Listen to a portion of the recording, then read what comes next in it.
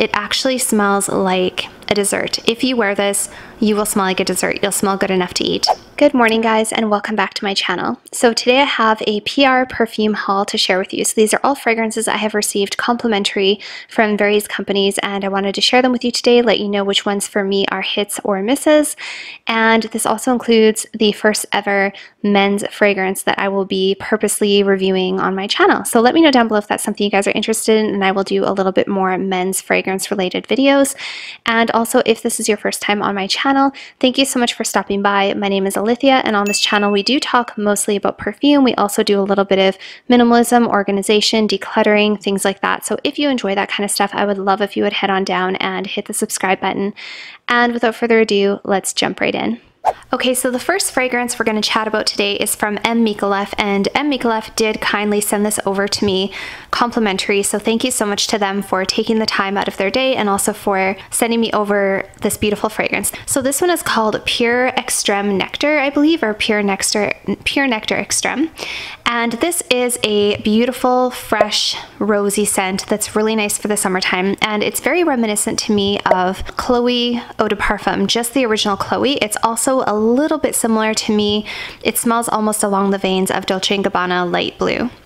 So not that it smells exactly like them, but I think if you like Chloe the original, then this would be something that you might be interested in. Before we get into my impressions of it, let's talk about the notes really quickly. So in the opening, you have rose and magnolia. In the middle, you have jasmine, and in the base, you have precious woods, amber, and white musk. So first, I want to just show you a close-up of the beautiful bottle. I absolutely love the M. Micallef fragrances because there is so much art and so much extravagance that goes into the planning of these fragrances. Everything from the bottles down to the packaging. Every time you order from the house, I'm just blown away at how beautifully packaged and presented everything is. So my impression of this one, like I say, it's kind of similar to Chloe, kind of similar to Light Blue.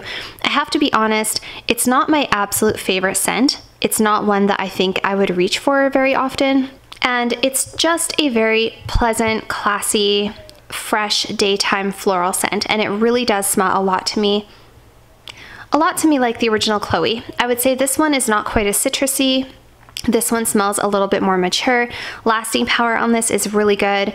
When I had sprayed this on my arm, it was on my skin all day long, but I sort of do find that for me it's a little bit mature. It's a little too mature for me. I find that the House of M. Micallef in general has a lot of more mature, sort of rich, luxurious smelling fragrances. If you want perfumes that kind of smell like class and a little bit like old money, that kind of thing, that's really what the House of Micallef gives me. And I find that to be with all of their fragrances, whether they're men, women's, even Ylang and Gold, which I do really like and I think is beautiful. Even that one has a little bit of a mature touch to it, if you know what I mean. Yeah, they're just very, very classy, and I think mature is the best way to put it. So this is kind of like a little bit more woody, deeper, less citrusy, kind of a Chloe fragrance. So that is Pure Nectar Extreme from M. Micallef. So the next one we'll talk about is in this beautiful bottle. This is from Givenchy, and this was also sent to me complimentary. So this is Givenchy Irresistible Eau de Toilette.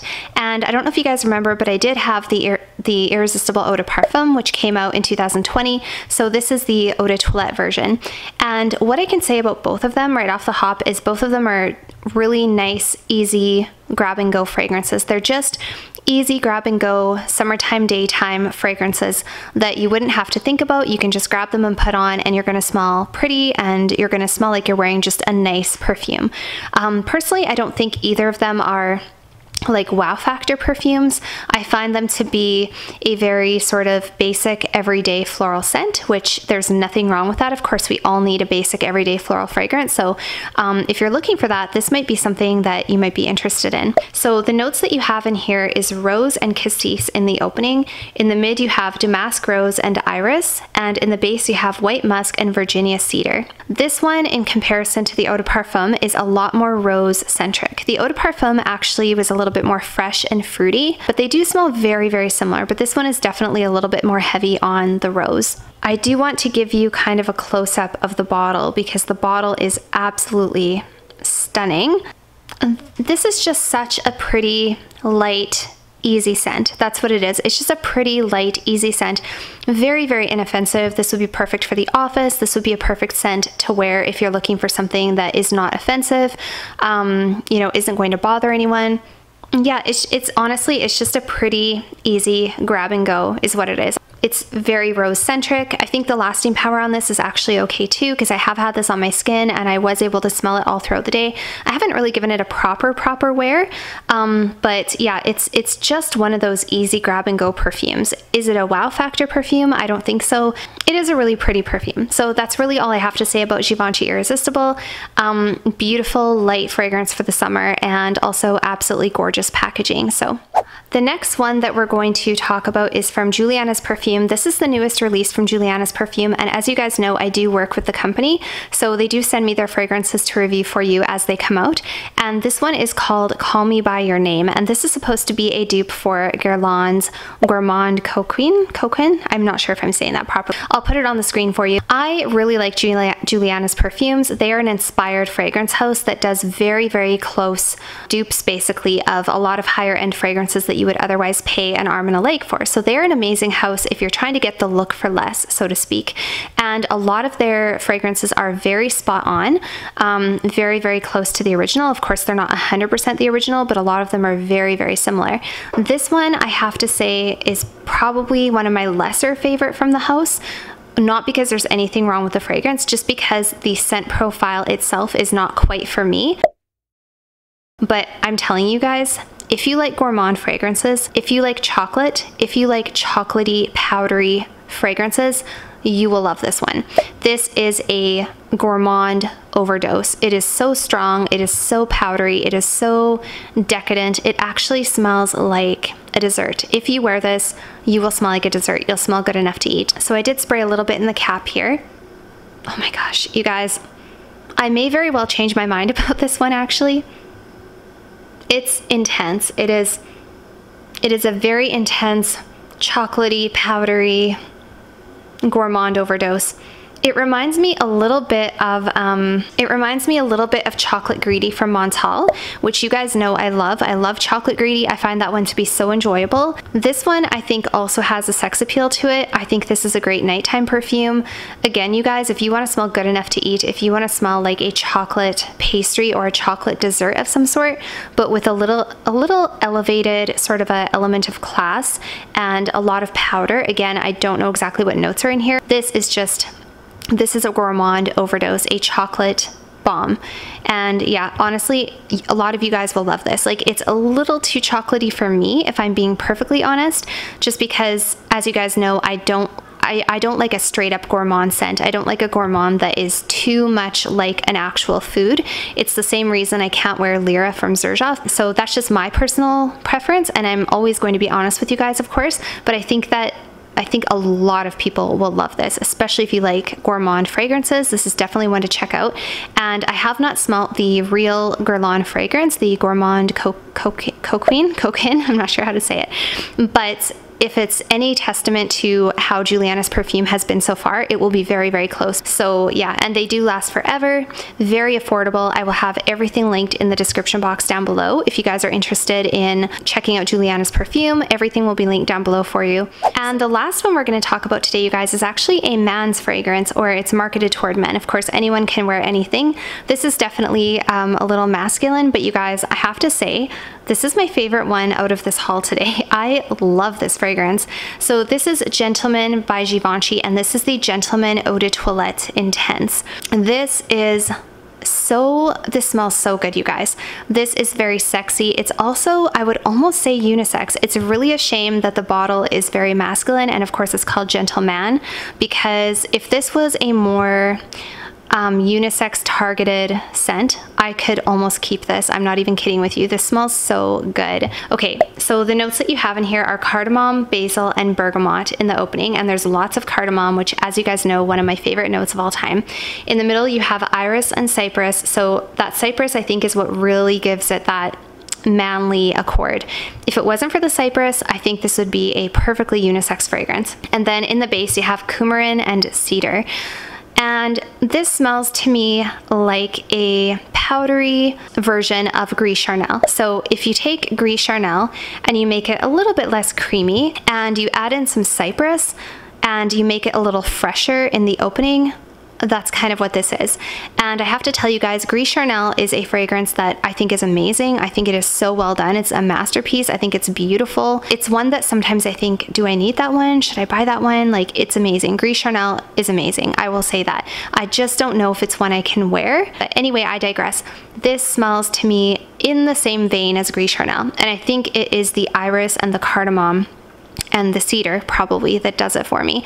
My boyfriend isn't a huge fan of this one. I let him try it and I let him spray it on his skin, and my gosh, does it smell good. Like, on a man, this is good. This would be an amazing office scent. You could even wear this for a date. I think it's powdery and sensual enough you can wear it for a date. It has a bit of a freshness in the opening that is so beautiful and so enticing. The cypress in there gives it that masculinity that I love. You guys, I'm obsessed with men's cologne. Like, sometimes I wish I would have been born a man, because I sometimes think men's cologne is so much better than women's fragrances. They're just so good, and they're usually such beasts. They usually last forever. So let me just take the lid off of here. I think this is also a very classy fragrance for men. If there's any guys watching, or you're looking for a really great gift for somebody in your life, your son, your brother, your husband, your boyfriend, whoever, that man in your life, your dad, I mean, honestly, anybody can wear this. It's not really a clubby type of a scent. I wouldn't say like 21-year-olds who are going out to the club and whatever. It's definitely not a clubby scent. It's definitely a classy, sophisticated scent. Oh my gosh, it smells so good. It smells so nice. It smells so nice. It's woody, it's powdery, it's a little bit fresh. It's got that iris, which makes it like a little lipsticky, like kind of sensual, warm. It's a beautiful, beautiful scent. I'm actually going to spray the lid again because it's kind of addictive and I want to smell it again. Have it in the lid here. It's so good, you guys. The opening is so good. I could almost wear this. I honestly could almost wear this. Sometimes I wonder, would it be too masculine if I wore this? I don't know. You guys, oh my gosh, it's good. Comment down below if you are a woman and you have a man's fragrance that you like to wear. Comment down below and tell me which man's fragrance you actually wear. I think there's a few that definitely people can get away from, and I've heard of women wearing men's colognes all the time.